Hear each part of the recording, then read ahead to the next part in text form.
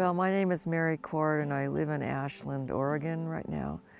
And it's been a lifelong dream of mine to hike on long-distance trails.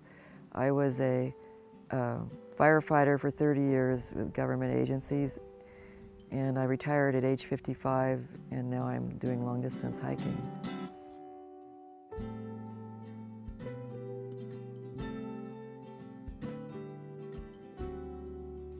I've been hiking since I was 19, and so I'm 64 now. So you can do the math, I guess. Well, I came here in September, and I did the section of trail through the West Little Owyhee, and that was the first time I'd really been in this area. I had never been there before that.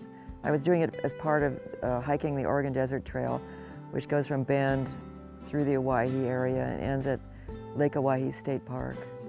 Well, the trail is really varied. You'll go through lava fields outside of Bend, and then you hit like grasslands, and then you go up to, there's an observatory on Pine Mountain.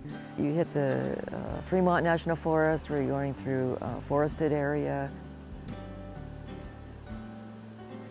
And then, of course, the Canyonlands here in the Owyhee is a total other section. If you've been hiking for a while and you want a new challenge in a place of great beauty, and you want to take your hiking skills up a notch, I would just recommend this place. I would say that the solitude mixed with the challenge, plus the beauty, those three things together, make it really a special place. For future generations, I would hope that the Owyhee could stay the way it is now. Over 30 years, I have seen a lot of wild places come under siege from outside development.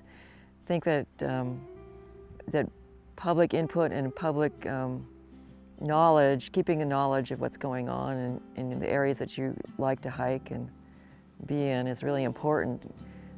If you want something done in an area and are a proponent, you should give your input into the land management agencies.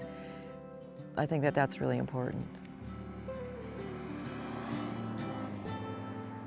I would just like to see everybody brought along with the land management planning process, and it especially includes people that live here, like people that are in the ranchers and people in the local communities that have been here for generations. I'm totally grateful to the ranchers. We use the water from their cow troughs, they're gracious people. And so I would like to see their concerns brought into the whole planning process so that it's an equal, level playing field. I want us to bring, business to these towns so that they can see that there's an advantage to having hikers, climbers, and bird watchers, come through,